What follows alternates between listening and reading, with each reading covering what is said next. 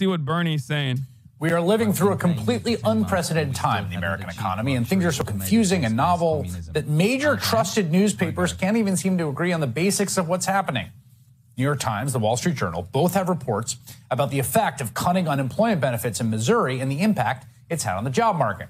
The Wall Street Journal, which I would say generally tends to align its POV with that of business, appears to suggest that cutting unemployment benefits has seen an uptick of people in Missouri returning to the workforce. Quote, the number of unemployment benefit recipients is falling at a faster rate in Missouri and 21 other states, canceling enhanced and extended payments this month, suggesting that ending the aid could push more people to take jobs.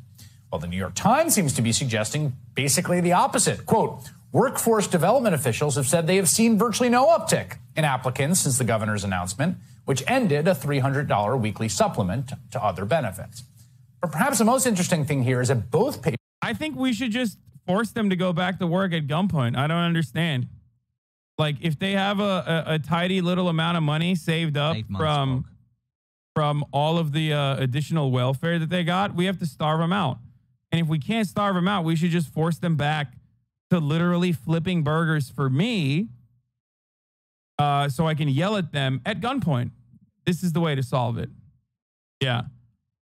Don't pay them more. That would be unacceptable. You know, because then the cost of a burger could be raised by 30%. You know, corporations will never be able to figure out that will never be able to readjust their pricing or other areas that they spend money on in an effort to improve wages. Like, they'll never eat into the profit margin. They'll raise the prices. Okay, they'll raise the prices by how much? 30 cents? Oh, no. Papers also cite the same St. Louis hotel's recent hiring spree to back up their report. While the Wall Street Journal seems to imply those jobs were filled because unemployment insurance was cut off, stating that no one showed up to their job fair until 2 weeks ago, when the Element St. Louis Midtown Hotel had a breakthrough with 40 job seekers. New York Times, however, includes what the Wall Street Journal leaves out: the hotel's increase in both wages and benefits. The hotel, which is on a major bus line, raised its starting wage to $13.50 an hour, the second increase in 2 months. It also offers benefits and a $50 a month transportation allowance. The number of applicants shot up to 40 from a handful the previous month after the second wage increase. And even that's not enough, but hey, you know. Same state, same economic story, two very different conclusions. Senator Bernie Sanders, independent from Vermont, is the chairman of the powerful Senate Budget Committee. Last year, he fought to get Americans $600 extra of unemployment benefits in that COVID stimulus bill, which was then continued, and he joins me now. You're the reason I can't get my burgers, brother. What the fuck? You're the reason my favorite burger joint no longer has the same amount of slaves, brother. What the fuck? I hate you, Bernardo. I don't even think this is as big as a problem. Maybe in like my neighborhood or the areas that I've been in Los Angeles, I don't see a lot of businesses. It is purely anecdotal. Hassle. I don't see a lot of businesses suffering from, a lack of enthusiastic people trying to get jobs. But then again, it is purely I work for my state's sampling bias. It's purely anecdotal.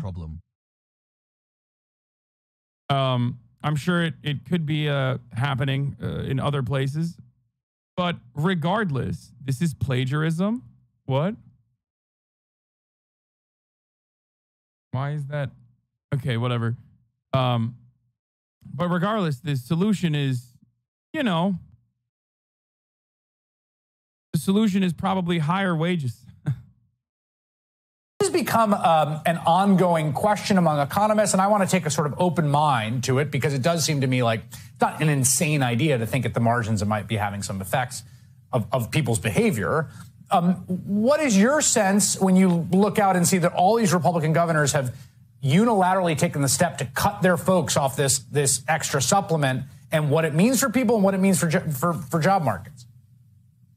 Well, from day one, Republicans opposed adding a supplement to normal unemployment. If you go more into depth into if you raise wages, the cost of everything goes up argument, it's bullshit. first and foremost, a lot of these corporations, a lot of these businesses have a profit margin that they can tap into and lower the profit margin for owners and those who have an ownership stake in the business in an effort to improve the wages, in an effort to increase the wages. Another thing that they can do is, yes, increase the cost, right, to the consumer. Same with small businesses. I don't know why people say, what about small businesses? Same with small businesses. Now, it is the same with small businesses. You're like looking at edge cases no matter what, which the government could help and eliminate that burden. So ultimately, no matter which way you cut it, like prices and cost is increased steadily, whereas wages have remained stagnant. So clearly, it's not just about the cost of labor. So what's up with that? Why don't we ever fucking question it in that regard? Like, it literally still, like, cost of a burger goes up regardless. Cost of many things have gone up regardless of how much you pay the labor. And the answer should always be, so what? It's not going to go up by $10. People falsely assume that if wages increase by $10, then so does the burger. That's not how that works. I don't know why people literally think like, we're going to pay $20 for a taco. Like, that's not how that works, you fucking idiot. It's not like a 1-to-1. Okay? That's not how it works. Just look at any other country where the minimum wage is significantly higher and how much they pay for burgers, and you will understand.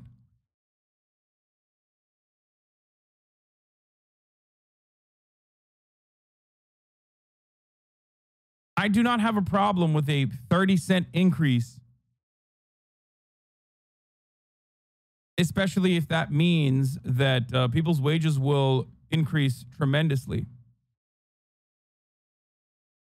No offense, but sounds like you're about to cry when giving this take. What? Why?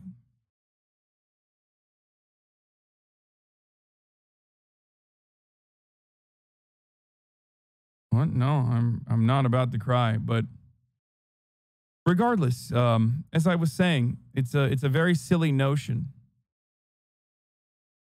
that it is going to be completely unmanageable and that people are not going to be able to pay. If you can't afford to pay your workers, your business model has failed. Why are these small business tyrants allowed to act like they own slaves? Yeah, that's the other counter to it, which is like, what is the point in which it's acceptable to subjugate your servants to wage slavery? Like, okay, well, my business will fail if I have to pay my workers more. Oh, damn, dude, that's crazy. I can't believe your business is going to fail because you priced in like near slave labor to your business model. Yes, I turned off the TTS. Okay. I mean, I guess that we should justify slavery too then. You know? There's room and board that comes along with slavery. You could be a serf.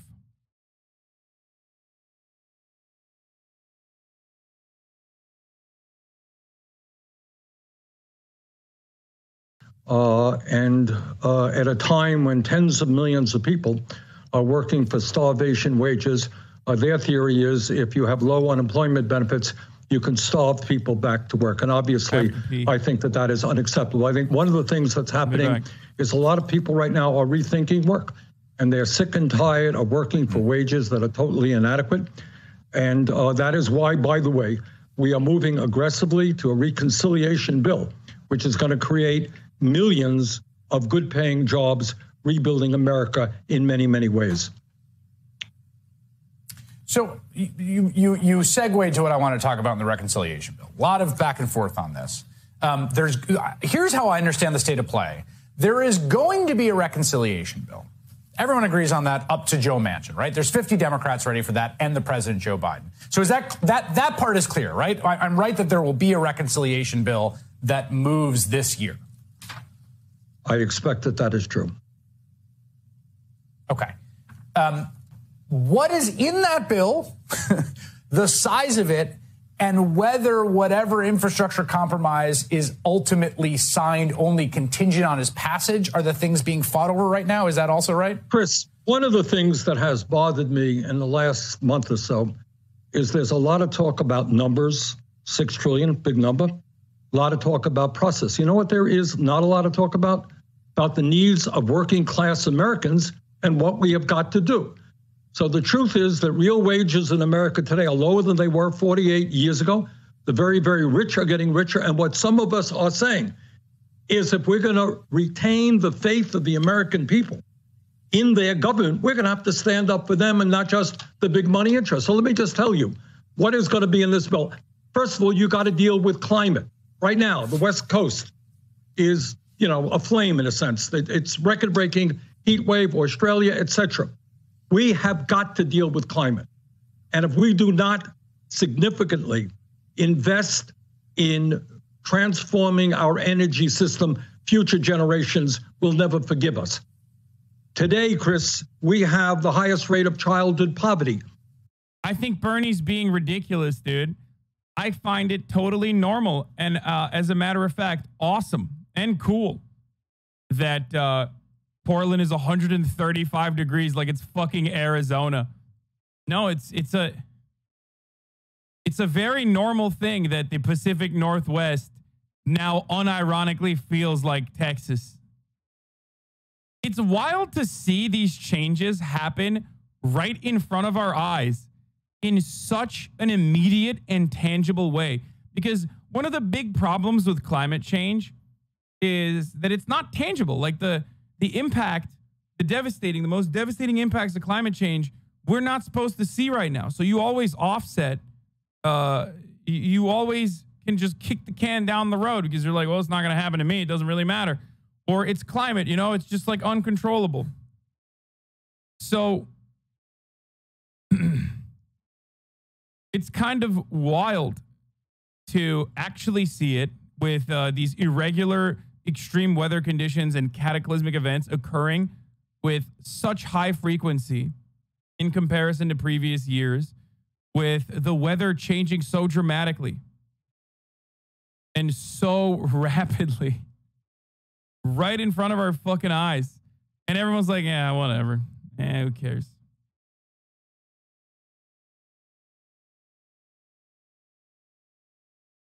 Who cares? Fuck it. Who cares, dude? It's fine. It's all right.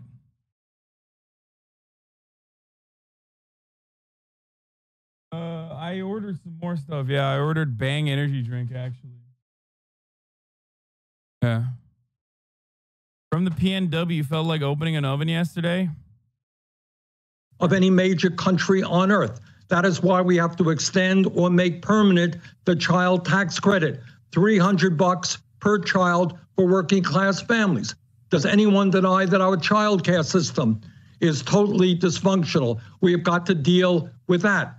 In the richest country on earth, you got elderly people who have no teeth in their mouth because Medicare does not cover dental. We don't cover hearing aids. We don't cover eyeglasses. We have got to do that. We won't even do healthcare in this country. I've given up on America almost completely at this point. Like, we won't even do healthcare coverage for our. We won't even do healthcare coverage for our citizens. So I don't know why we would even give a shit about climate change. In a lot of instances, climate change, at the very least, like, targets lower people in like worse economic conditions, right? Like the immediate target is almost always like poor people. So that's one way that, or that's one reason that people don't give a shit. It's like rich people can avoid it, i.e., Theodore Jebediah Cruz. When climate change hits or when extreme weather conditions cause blackouts in Texas, you can just go to Cancun. I can just go to Cancun. And it don't matter to me. I'll go watch my porn-a-rooney in Cancun. Where it's like poor people are fucking suffering. That's one reason why people don't really care about it as much. Because things that impact the poors, well, they're easier to avoid and cast aside. Or when you think about what's going on in Puerto Rico with a completely destroyed infrastructure ripe for devastation in the immediate aftermath of a climate disaster. Because people don't care. Got to have universal pre-K. We have got to have a major housing bill because you got 500,000 people who are sleeping out on the streets and 18 million households spending 50% of their limited incomes on housing. We've got to make higher education affordable. Those are the issues that are important to the American people, and that is why we need a major reconciliation bill to start addressing the crises facing ordinary Americans. So just, I know you don't want to talk process, and I understand that. I don't really love to anyway, but I just want to be clear on this. Like, those things are... Please, can you explain theocratic distributism? No, I don't know what the fuck theocratic distributism is, dude. What the fuck? What is that? Like some sort of fucking...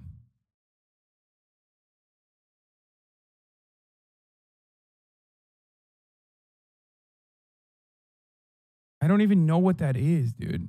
What?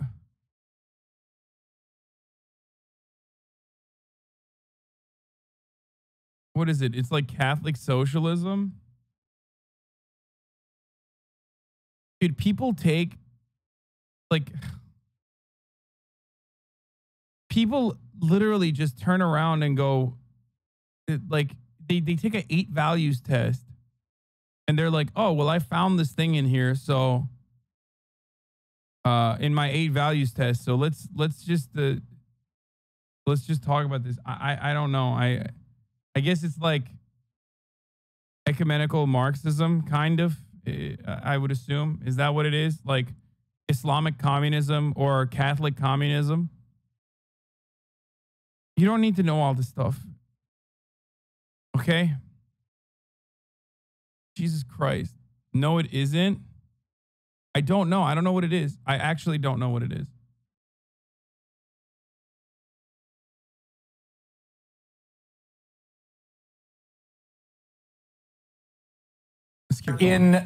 You view as part of the reconciliation packages, you would like that you want that is the reconciliation package. What do you think it is? Right. It is that, and it is lowering the cost of prescription drugs. It is progressive tax reform that says that maybe, just maybe, Jeff Bezos and other billionaires should start paying their fair share of taxes. That is what we are. Well, then research it. No, you fucking idiot. I'm not going to research a theocratic distributism. What the fuck? Shut up. Shut the fuck up, dumbass. I don't care. And you're fucking stupid for caring. How about that? Talking about. And this is what the American people want. This is what we've got to do. Are you at all? I mean, I think between what's happened in the wake of the great financial crisis, I think with interest rates, like I am the #1 person who says deficits are not to be worried about. I know that this would be paid for largely with tax increases. I guess, is there some part of you that worries about a level of spending that is too much for the economy to basically deal with in one fell swoop? Well, this is what I think, and I got to be honest with you and tell you, we're still working on this. But as of now, we are assuming that we're going to pay for all of the new programs, paid family and medical leave, childcare, housing, all of the ongoing programs, by demanding that the wealthiest people and largest corporations start paying their fair share of taxes. But let me tell you, Chris, what I think most economists would agree with, and that is at a time when we have record-breaking low interest rates, now is precisely the time to borrow and invest in one-time infrastructure projects. So that is kind of the premise that we're operating under. this video, please subscribe and hit that bell so you don't miss out on any future videos.